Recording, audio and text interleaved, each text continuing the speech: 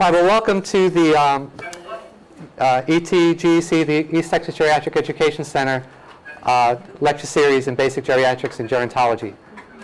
My name is Tony Danuzzo. I am the program director for the ETGC, and this is an ongoing lecture series that we've been doing since June of last year, and it's covering major topics in geriatrics and gerontology. Today's topic is overview of health insurance for older populations.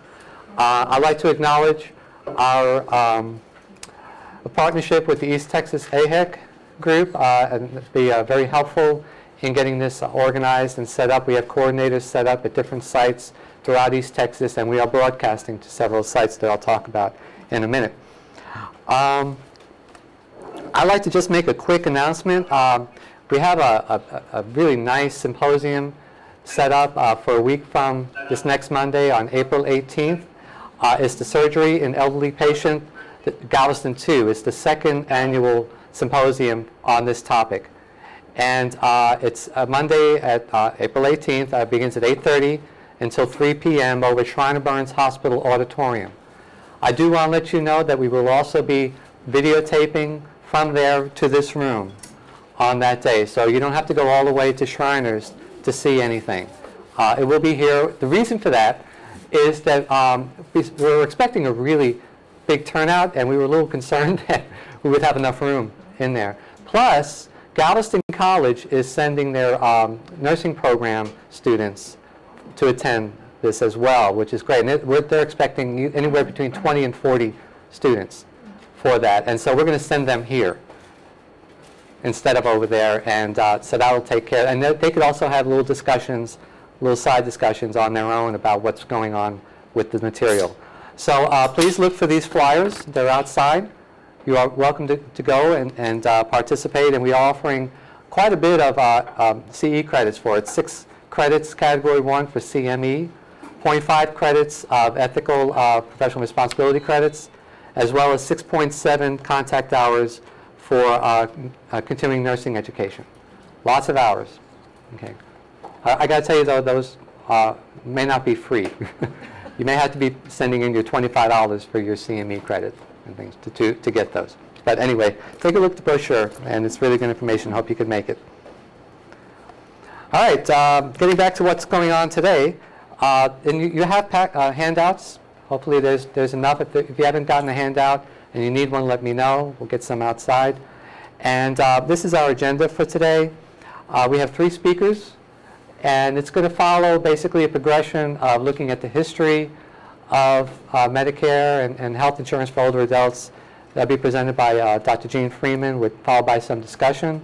We're going to have a short break, and then followed by the nuts and bolts, basically, of the good and bad news of medical care and insurance, given by Ms. Penny Davis, and then followed also by some discussion. And then we're going to wrap it up at around 2 o'clock or so with a presentation by Dr. Joanna Campbell, looking at the barriers of health care for the elderly in terms of having Medicare and, like, well, why isn't everything covered? And what are the issues that go on with obtaining adequate health care? And then followed by some other discussions. There are plenty of evaluation forms to fill out. We would like to have an evaluation form for this session. If you could take some time, they're outside on the tables as well. As I said, this is a continuing series of lectures. Next month is basically not so much the last lecture, it's the last one in the series that we planned. And it's going to cover palliative care, end of life, advanced care planning. We have some really good speakers set up for that one as well. And that's going to be on Friday, May 13th. And all of these, if you want to, are on the second Friday of each month from 12 to 3 p.m. These are the learning objectives for today. The first 2 are for Dr. Freeman's presentation. The next 2 are for Penny Davis's. And then the last 2 are for Joanna Campbell's. They are they should be in your handout. I said that this is a lecture series that we've been going on for now almost, for 11 months.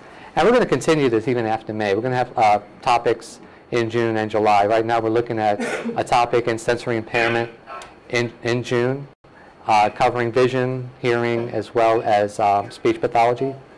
And then in July, we're going to look at health behaviors, including nutrition, exercise, and actually even driving issues for older adults. If there's enough interest, we're going to try and form something in August. And that's going to be on ethics in aging and elder abuse. Okay. A lot of this information is on our website for the ETGC. Take a look at that if you'd like. Just so we have a better communication with the other sites as well, I have a BlackBerry, so they can go and talk to me about what about the information or anything going on at the other sites. Move that over. Okay. There are many programs and activities within the Scholar of Aging program, which this is a part of. And these are the activities that we set up for the April sessions, including case studies and a journal article review for this month in terms of the things that are. And this is only for those that are signed up for the Scholar of Aging program, which is a 160-hour program in basic geriatrics and gerontology. It's not something that you have to do unless you really want to. Okay, and you can take a look at this. It's also the information's on our website. Lots of resources regarding Medicare, and we have those will also be on the website. We have video conferencing to 5 different sites: Lamar University in Beaumont, Stephen F. Austin State University in Nacogdoches, Sam Houston State in Huntsville, University of Texas Health Center at Tyler, and McLennan Community College in Waco. And if you want to, well, we kind of lost our signal on a couple of them, but they're back there on the monitor. Finally, our last feature is that we have CE credits that we're offering. These actually are free for this session. CME credits for physicians, nurse practitioners, and physician assistants. 2.7 hours are for the entire 3-hour session. And if you have any questions about that, you can contact the Continuing Education Office. There are CME evaluation forms and requests out on the table. We offer continuing nursing education credits for registered nurses. LVNs have a separate certificate of attendance if they would like to get that, and we're offering 3.2 contact hours up to that amount. You don't have to stay for the entire 3 hours to get any CME credits, and that's explained also on the credit request form that's out on the tables if you'd like to apply for that. We offer 0.3 hours of CEUs for social workers. There's a separate sign-in sheet for the social workers as well as a separate evaluation form. And those are also located outside on the tables. And finally, CEs for physical therapists, occupational therapists, 3 CE contact hours, and explained in your packet on how to obtain those. I'd like to, I'm required to say that none of our speakers today, Dr. Freeman, Ms. Penny Davis, and Dr. Joanna Campbell, have any commercial affiliations to disclose. All right, any questions on CE or anything that I've talked about so far? All right, great, let's get into the program. Our first speaker, who many of you know, has been here for several years. This is Dr. Jean Freeman. She's professor in the Department of Internal Medicine, Division of Geriatrics, and she is also adjunct faculty for preventive medicine and community health. She's the Grace Burkish Nitzinger Distinguished Fellowship Professorship Award in Aging. Recently received that. Congratulations. There's a bio that's also in your handout. I'll describe it briefly that Dr. Freeman received a PhD in 1984 in epidemiology and public health from Yale University, and she began at UTMB as associate professor in Department of Internal Medicine in '92, and as I said, received the Distinguished Professor Award. She's been very active in mammography use research, particularly examining barriers to mammography use among older Hispanic women, and she's awarded many grants to conduct this research, as well as directing the Health Services Research Program at UTMB. She has numerous publications that focus on access to health care and how to minimize health disparities among older populations. And I welcome you. I'm really glad you're all here. This should be a really interesting and informative session today. And I turn it over to Dr. Freeman. Okay. Thank you. This year marks the 40th anniversary of the enactment of Medicare, and I thought it was a good time to reflect on its origins, how it came about. This year marks the 40th anniversary of Medicare, and that was a good time to reflect on its origins. How did it come about and its impact, not only for the older population, but also for the United States population as a whole. For the past 40 years, Medicare has provided essentially universal health care insurance for persons over 65, and its impact on health care use for that population was seen virtually immediately from the time it was implemented in 1966.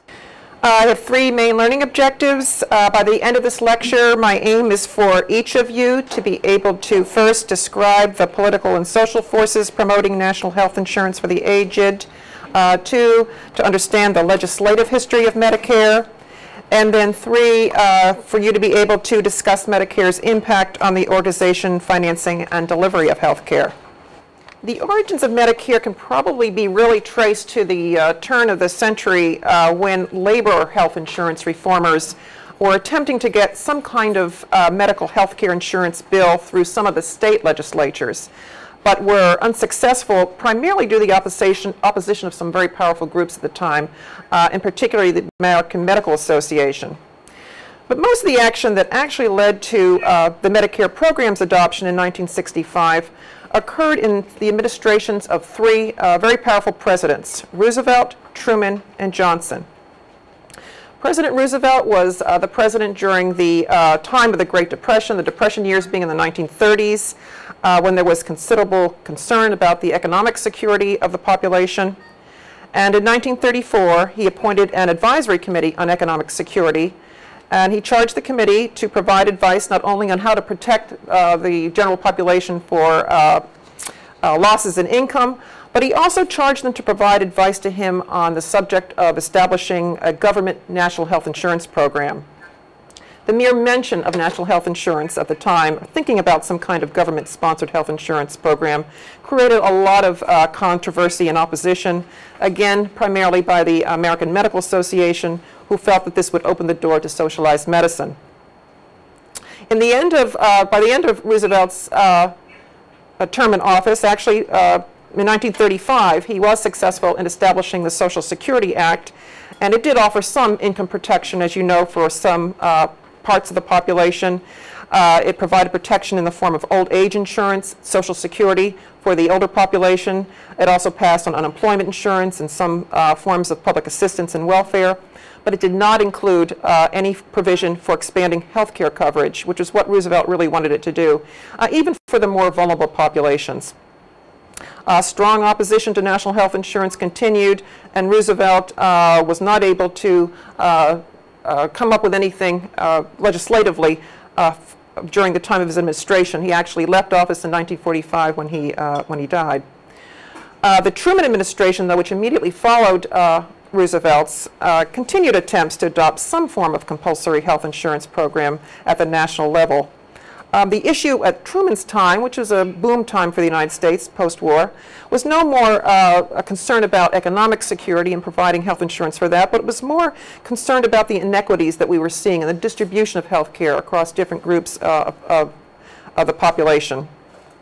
There were a number of bills proposed during his time. He, again, was another passionate a person in terms of wanting to have some kind of legislation that would provide equal access to care for the population. He tried numerous attempts to pass bills providing national health insurance, but they all failed to pass.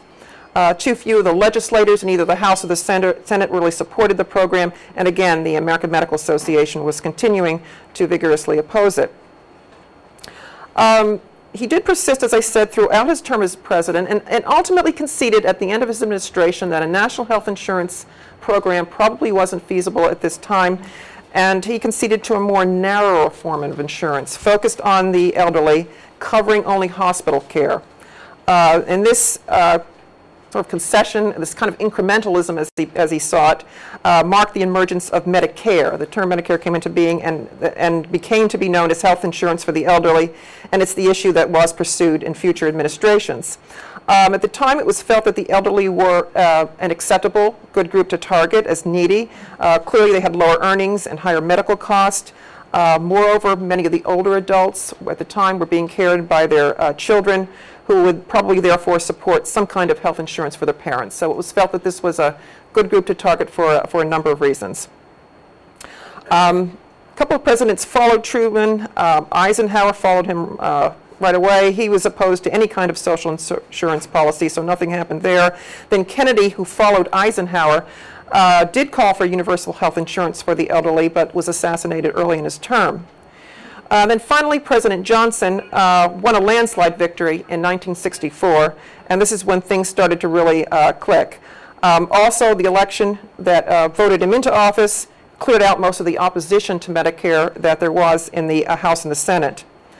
Johnson, a third president who, again, had this as a major priority for his Great Society agenda, gave it a high priority among his Great Society programs, and it was enacted as part of the Social Security amendments of 1965. Following that, there were a series of amendments to the Social Security Act which gradually formed Medicare.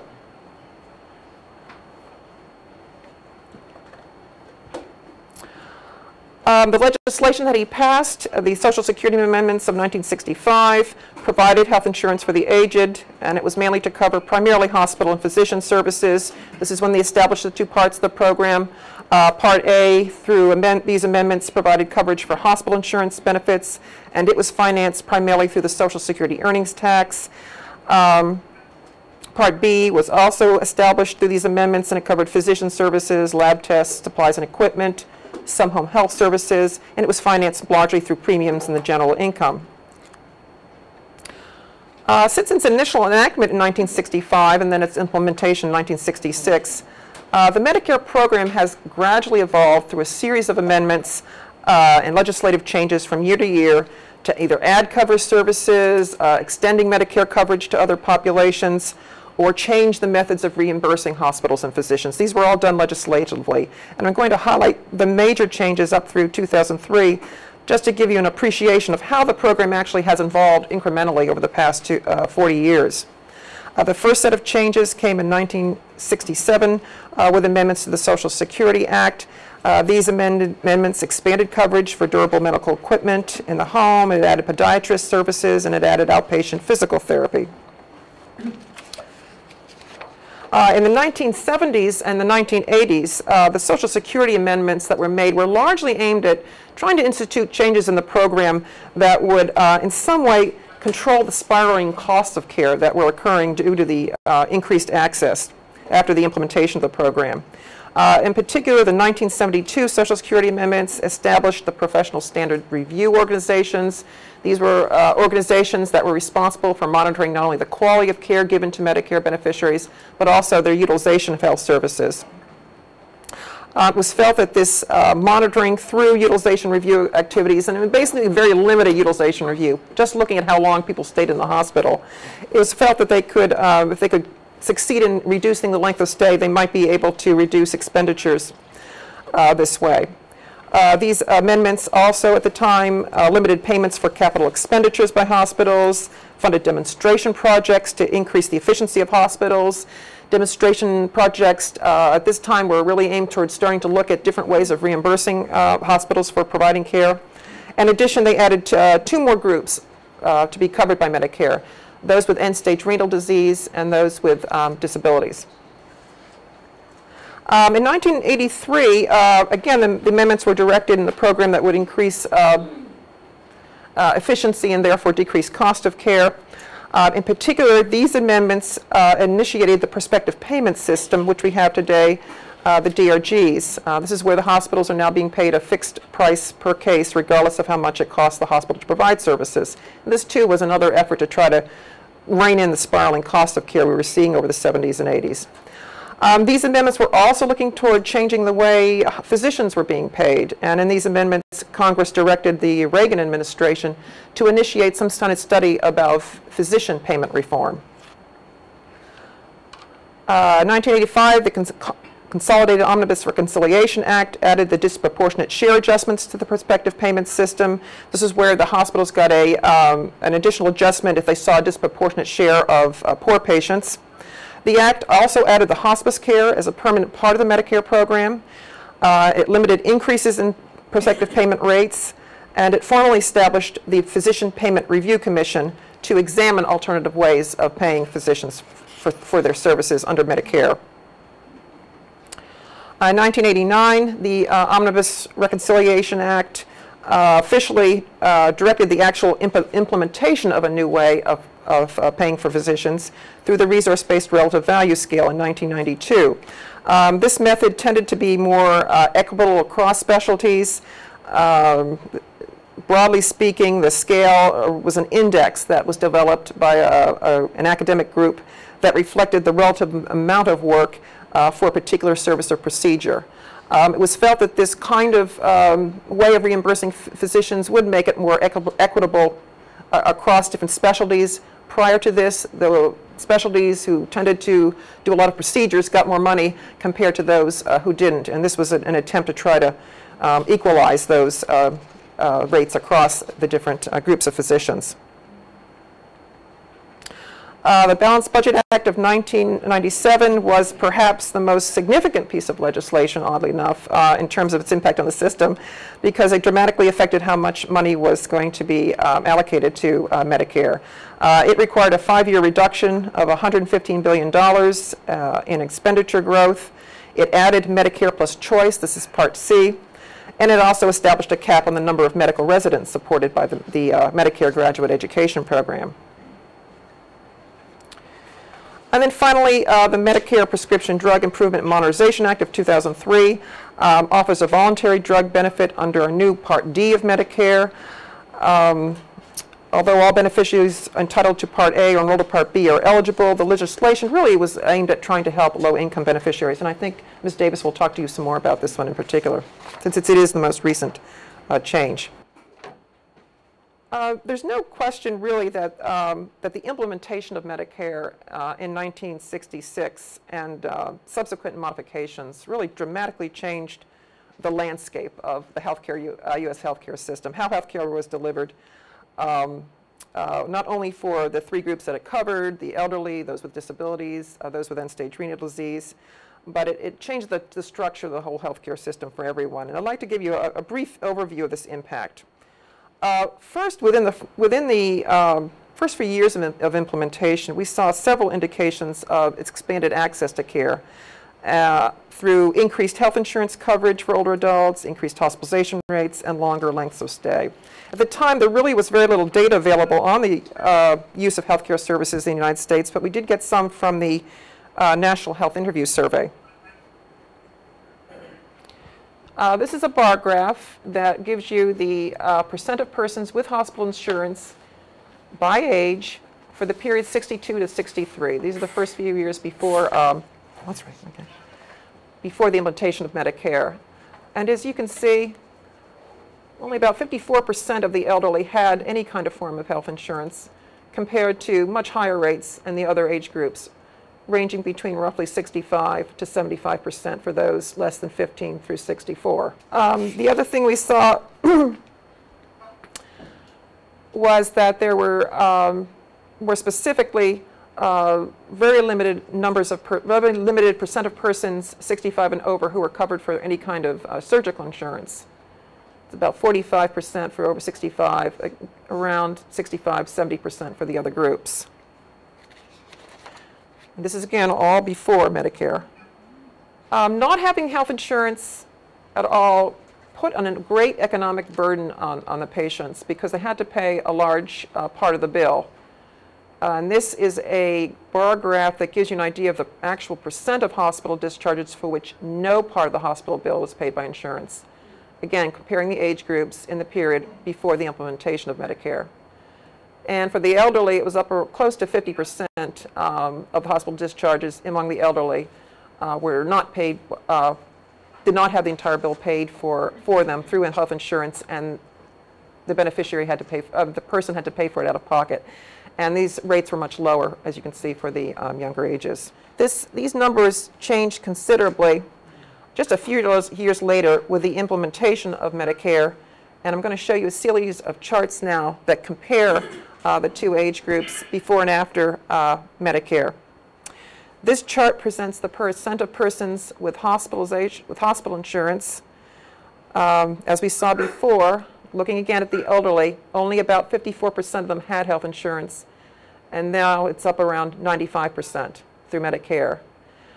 Very little, some differences in the other age groups, but nothing like we saw for the elderly population. And likewise for surgical insurance. That was just hospital insurance, same thing we see for surgical insurance. Much greater increases, virtually doubled for the older population, much smaller changes for the younger population. Another thing people looked at after the implementation of Medicare was just their use of health services as a rough measure of access. It's really about all we had at the time to see the extent to which the older patients were accessing health services. So this shows you the rates of discharges from short-stay hospitals per 1,000 persons from the period July 63 through July 65 versus 68 through 69. And these numbers were chosen because, these dates were chosen because that's the only data I was able to find for a comparison before and after. And you can see a fairly dramatic increase in the rates of hospitalization for the elderly population from about 180 per thousand to up to about 240 per thousand. Very little changes in the other groups. In fact, a slight decline. Do you know why they declined? Any idea why we would see a decline in the other groups, whereas an increase in the larger ones? One thing that happened is that the hospitals now suddenly had to increase their capacity to handle all these patients. So it resulted in a great increase for the older population and possibly, well, this is just speculation, a decrease in the younger population because they just didn't have the beds to handle all the admissions for them. Length of stay was another measure of use. Again, large increases for the elderly from about 12.4 to about 14.5. Very little differences in length of stay for the younger population. One other big thing that we saw over this period was obviously an increase in per capita healthcare expenditures. This is a curve that shows you from 1950 to about 1966, before the implementation of Medicare, there was an increasing trend. These are per capita healthcare expenditures, so it's not due to the growth of the population. But it turned from a linear trend to almost an exponential trend after 66. Over this period, per capita rates were increasing at the rate of about, oh, I don't know, what is that, about 10 per year, and then it goes up, doubles that as the years progress after 1965.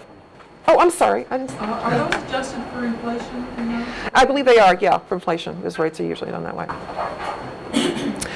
Over the long run, reflecting on the changes over the past 40 years, not the immediate changes as we saw in some of these graphs, we see that Medicare has been responsible actually for many innovations in healthcare reimbursement. In particular, the DRG prospective payment system, which brought about a kind of capitated system for hospitals, was a major innovation. And although it started with Medicare in the United States, nationally it then trickled down to the states in the United States and ultimately was adopted by other countries, not only for hospital reimbursement purposes, but also as a way of allocating resources through global budgeting and other forms of resource allocation. Likewise, Medicare was a pioneer in terms of developing new ways of thinking about reimbursing physicians. It was the one responsible, it was the program responsible for developing the resource-based relative value scale for physician reimbursement, which is also being used in other contexts other than Medicare. The other area where it had a lot of impact was in terms of introducing systems to improve the quality of care. First, through the professional standards review organizations, which were implemented in 1972, they were the ones who first systematically looked at data to just check on basic things like mortality rates within hospitals. Very simple profiles they would develop for the hospitals and make them available for the peer review organizations to look at and possibly introduce some change within their organizations. Later on, there were developments through the Medicare Healthcare Improvement Program. This was a program that was developed, I think, back in the early 90s to empower individual states, medical care, I think what they're called, quality improvement organizations to look at the quality of care in individual states. These kinds of programs and organizations developed healthcare quality indicators, and also were responsible for making them public. I should also note that Medicare was one of the first pioneers to make public information on hospital quality care available. In 1987, they did something quite radical. They published the mortality rates for certain kinds of hospitalization in a publicly available report, which was picked up by the New York Times and other organizations. And there you saw it on the front page of your local newspaper where your hospital stood in the United States relative to other hospitals in terms of their mortality rates. It was quite striking. And soon after that, other types of organizations followed in terms of publishing their healthcare information as well.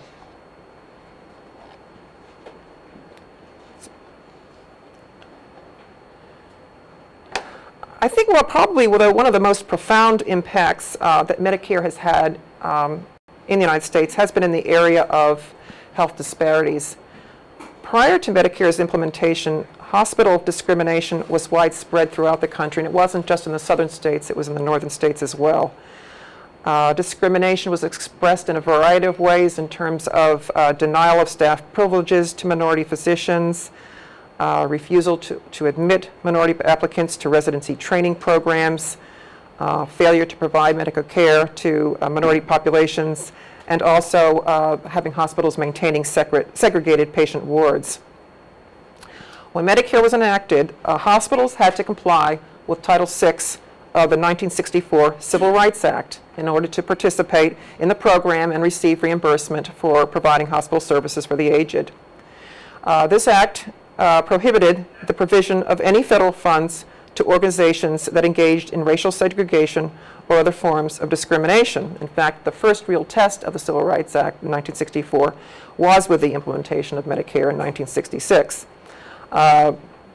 Medicare instituted a hospital certification program in which hospitals had to demonstrate that they met the Title VI hospital review guidelines. In other words, they couldn't say they're going to be working on it, that they're getting there. They had to show that they were already there, that they had already desegregated, and according to the guidelines that the Medicare program set out.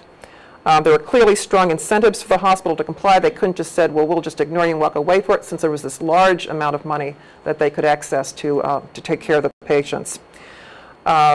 Title VI was successful in desegregating the vast majority of the hospitals.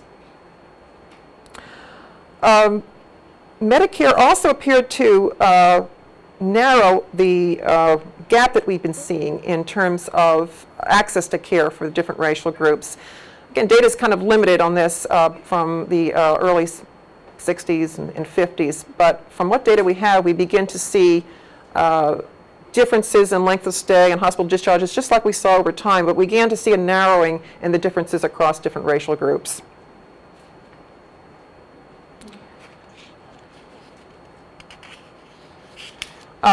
Probably, I think, just to wrap it up, in terms of the future, I think this is an area where Medicare can have a considerable impact just because of its sheer power. It's the major regulator and the major provision of services in the United States. It has enormous capability to make requirements of the hospitals in terms of reducing and eliminating these disparities of care.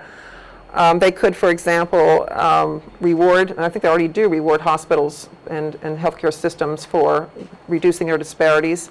They could also restrict reimbursement for institutions that are continuing to show these large disparities in healthcare.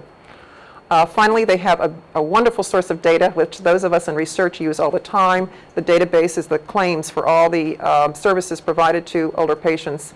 They can use these data to actually track disparities in healthcare, to provide incentives for people to think about ways to reduce them through demonstration projects, as they did earlier. And thereby, anything that happens within Medicare soon spreads to the rest of the population, so they could have enormous influence and impact in that area as well. So lastly, there are a number of really good references, if you'd like to pursue this further, that I used in putting together just the key points for this lecture. In particular, books by Marilyn Moon and Ted Marmer on the kind of the politics of Medicare and how it evolved are really quite striking and good to read, interesting to read. That ends my presentation. Okay. Do I ask for questions? There's time and room for some questions and comments. Anybody have?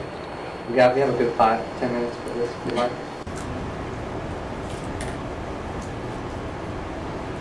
If I get started, I guess I had with the graph on showing exponential increase in per capita to healthcare. Yeah.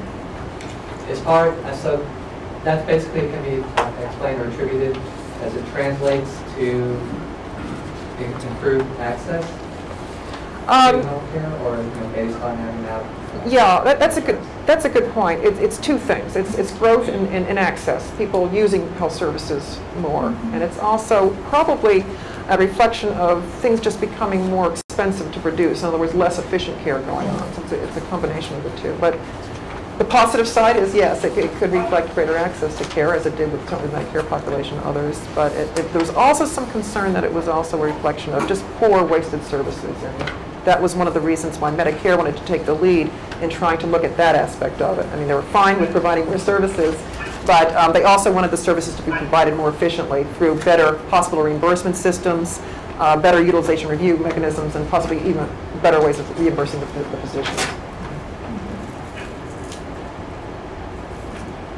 I'll come up with another question no one else has.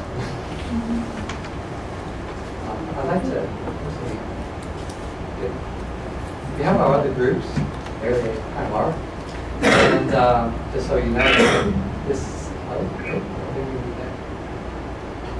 this right here is Stephen F. Austin University, this is Lamar, McLennan Community College, and behind there, working on a NetNet system is Tyler and also Sammy's State. So in this little box here is 3 sites, and there's Danforth. In case you're wondering where everybody is. And so we also like to get some interaction and some other opportunities for some of the other sites to ask any questions. Now's a good time if you want to. Now I can tell you to turn your mutes off and have some discussion and join in. Anybody over this SFA? Maria? Dr. Freeman, do you think, I mean, how much of an impact with Medicare impact in the U.S., the longevity and the extension of life? That's a good point. That's been brought up for discussion in a number of articles. The longevity has been significantly important. It's hard to pin down how much impact Medicare could have had, how much medical care could have had on the thing. But generally, we do look at that, too, as a measure of how our population has been successful in increasing years of life. But it is hard. It's very hard to tie it to the Medicare, to tie it to healthcare in general. You know, when I was looking at your graphs of that increase in the care of the elderly after the 60s, you know, it seemed to correlate with the decrease in mortality starting in the 1960s for cardiovascular strokes. Yes. So if Medicare did impact in that manner to our elderly, what is that saying about our elderly now that have Medicare and have this hospital services compared to, say, somebody in Italy where their aged population, which I don't think they have anything like a Medicare, would their aged population be maybe healthier than? I think Elena's not here, unfortunately, Dr. Volpe. I think they have some form of national health insurance. Do they? Okay. Yeah. So that most European countries. The health is socialized. Socialized. Yeah.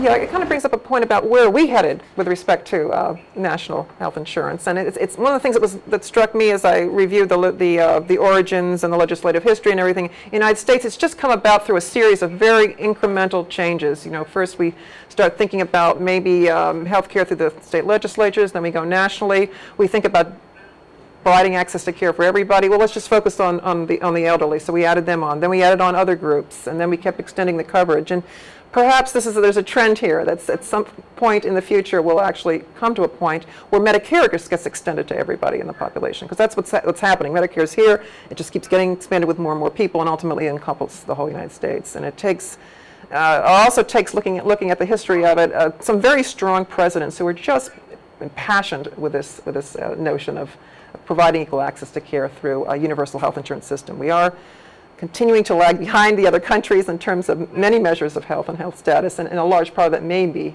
our health insurance system, lack of a health insurance system. As well as satisfaction with the healthcare system. Yes, yes, yes, yes. Any other comments, questions? Thank you very much.